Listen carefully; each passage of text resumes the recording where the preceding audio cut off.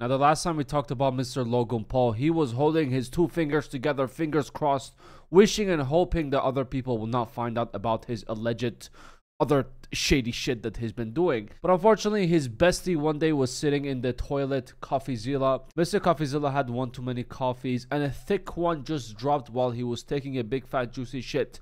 And with the bloop in the toilet, a bloop idea came to his mind as well. Wait, what happened to Liquid Marketplace where Logan Paul advertised? From that I co-founded called Liquid Marketplace. It allows co-ownership of top-tier assets. So instead of one person, me owning this card, we as a collective can co-own it together. Where you buy percentages of valuable items like that $5 million Pokemon card that Logan Paul bought like a few years ago. As it turned out, the head guy of that project was taking people's money and spending it on his lifestyle, getting massages, spas, and living a luxury life. Ryan Bahadori, the guy I tried to speak to, was accused of, quote, making hidden payments to shell corporations without any legitimate business purpose, as were two other of the founders.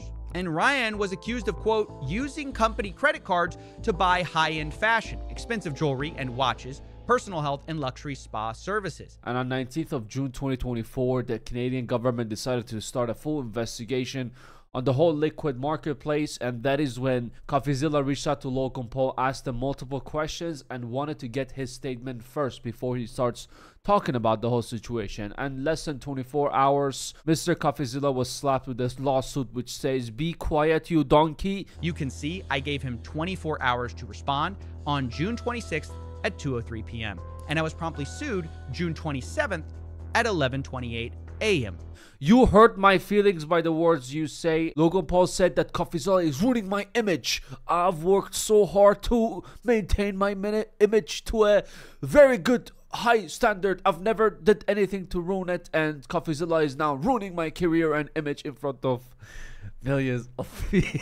I can't even get through the whole sentence without smiling. After Logan smacked Coffeezilla with a lawsuit, which is very obvious the reason why, he's trying to silence him with money and power, Logan was still punching walls because Coffeezilla exposed him either way, and he's going to keep on exposing him, and it just ruined his image even more. And in my language, there is a saying, "Chahi makan bahre kasi aval khodet badan kasi," which means like, do not dig a hole to put someone else in. It will be you first, you donkey. And with that said, Logan's karma came up behind him, just like Deadpool on Johnny on the Fantastic Four, thinking that he's Captain America, came up behind him and hugged him on his waist and whispered in his ears, $68 million lawsuit. Logan Paul Prime Hydration has been hit with strings of lawsuits, so it's not only one, there's multiple of them. The beverage company was sued this month by a bottler, Refresco. Refresco is the ones they partnered up together, where Refresco will be the ones making the bottle and the drink, and KSI Logan Paul Prime Energy will be the ones selling the brand, which is accused Prime of cutting off its contract and failing to place minimum order requirements or order any bottles at all once sales tanked. The complaint says that the defendant represented to Refresco that the sale volume would remain robust or continue to grow. Over the course of the year following that contract signing, however, the formerly hot sale of Prime Sport drinks cooled markedly. Refresco said that Prime committed to ordering at least 18.5 million cases or 222 million bottles annually over 3 years, or a total of 55 million cases over 3 years. In exchange, Refresco invested in a custom line to build exclusively serve Prime. Refresco accused Prime of failing to order the minimum required during the first year of the contract. It says Prime failed to order any supply from the new production line, thus incurring a penalty payment. And Prime still hasn't responded to the suit, even though it's been 11 days since the lawsuit was filed. And the complaint claims that Prime owes Refresco nearly $68 million. Now, when Prime was launched in 2020, it was a sacred thing. It was so special that anyone, if you show up in school with a Prime bottle, you were part of the cool kids. You were like the OG elite side of the people in school. A lot of people took advantage of the situation as well, setting the bottle when it first came out for like $10-15. Here it was being sold in the UAE for like $15 per bottle, not even a case, per bottle.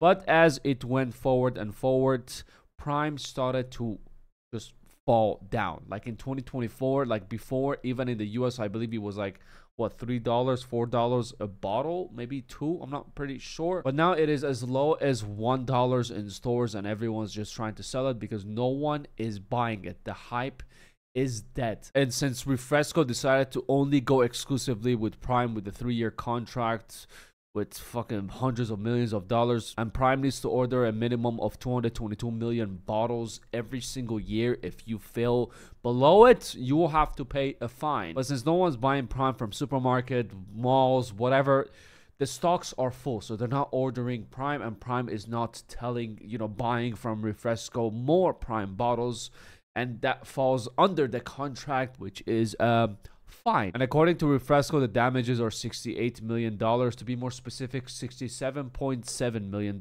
And they're going to go forward with this lawsuit. Obviously, they had meetings behind closed doors, but I guess Logan Paul ghosted Refresco just like he ghosted all his fans, and he's just not going to respond to it, and none of the partners are, since Prime still hasn't made a statement about this whole lawsuit. And Prime is not only having one lawsuit. Currently, they're going under 8 different lawsuits. The lawsuits range from accusations of breach contract to class action suits that accuse Prime of mislabeling the amount of caffeine in its energy drink. In 2023, Elizabeth Castillo, we talked about this, a California resident filed a class lawsuit claiming that Prime contained PFAs, known as forever chemicals, that can cause health problems. A global pandemic happened all over social media, people shitting themselves because they had one sip of Prime, and now they're thinking that the forever chemicals is never leaving their bodies no matter how many pees or shits they take, and it is going to cause them health problems. I told everyone to calm your tits. It's not that big of a deal, and all these things are alleged. And Logan Paul came out and he said that he debunked it in a way. I believe his PR made him a response video, but it is still not clear if it is forever chemicals inside or not. But I believe there are more things that can kill you, like fried food and then McDonald's that you eat every day. There are worse things. If you drink Prime and you do all this other shit like smoking and stuff, you don't have to worry about dying from Prime. Don't worry. The suit claims that Prime falsely advertised the product as hydration beverage containing health benefits and vitamins and others supplements. They basically said that it's so healthy. Come buy Prime before your football classes, basketball sessions, masturbation sessions. Before anything, drink Prime and you will be at your maximum performance, basically. But I mean, as something as sweet as Prime, it is very highly, like, what the fuck they put inside besides sugar? It's so sweet. I like sweet things. I like Prime, but it's not healthy. Just like the delusion of Coca-Cola, diet will not make you fat and it is zero sugar. My friend, there is still sugar, there is still harm, there is more harm even. It's just what it is. But this is just a branding on making you feel like you are in safe hands. You are in great performance. Healthy, Prime healthy. There are more lawsuits. Like in 2023, it was filed by a woman who gave Prime to her 10-year-old son and who claims the product was falsely labeled and marketed to kids as healthy. 100% Logan Paul was wrong in this situation for falsely advertising a healthy product, even though maybe he was told it was healthy, but I'm pretty sure he knows that that shit is not healthy, and he doesn't even drink it. He takes one sip, puts it on the table. Guys, I drink Prime every day because it's so healthy. You see these big muscles?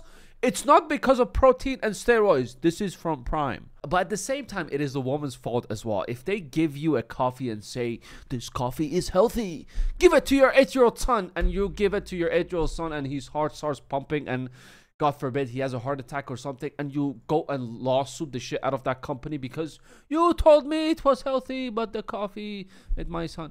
Like, come on. There are way more lawsuits as well, but the one I wanted to talk about, which is an important one, is the U.S. Olympic and Paralympics Committee versus Prime Hydration. The Olympics Committee alleged that the company used various Olympic trademarks reserved for his beverage-sponsored Coca-Cola. The complaint, which was filed last month, says Prime Hydration used terms like Team USA, Olympics, Olympian, and going for gold on a packaging in a promotion of drink collaboration with Kevin Durant. Basically, Olympics' biggest sponsor is Coca-Cola, and they're very exclusive with it, so they can only advertise, the theme of the Olympics can only be on a Coca-Cola bottle.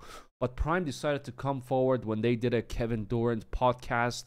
I believe it was last month. After that, they released a bottle of Prime Hydration, which labeled it as going for gold, Team USA, gold, Olympics, gold, Olympian, the biggest gold. And That is a thing of Olympics, and Coca-Cola was obviously mad about this. Long story short, they took full advantage of the Olympics trending thing this year, and they took full on advantage on promoting their own company without even letting Olympics or Coca-Cola, without even giving a shit about that. And Olympics and Coca-Cola were obviously not happy about it, and this is when the lawsuits happened. The committee said that its complaint that its lawyers has contacted Prime Hydration asking to stop using the terminology, but that product continued to ship with it. So they even tried to warn them to stop using this, but they just went with it, didn't give a shit, and ghosted Olympics and Coca-Cola just like they ghosted their victims. And Prime has until September 12th to file an initial response. It's a big chunk of money that is going to go away from many people's pockets. And with that, God knows if Logan's promise to return $2 million, $3 million to a very small portion of the crypto zoo situation alleged stuff. If you were promised your money back, I guess you gotta wait a couple more years until Logan recovers from this big damage that he's about to receive from all these lawsuits. And I have no doubt Logan's sitting in his big mansions saying, why does bad things happen to good people? I honestly don't know, Logan. You're such a nice person, honestly. But anyways, just thought I'll update you with this whole situation. Let me know your thoughts in the comments below. Take care of yourself. Like the video, subscribe, you know the rest. I'll see you at the next one.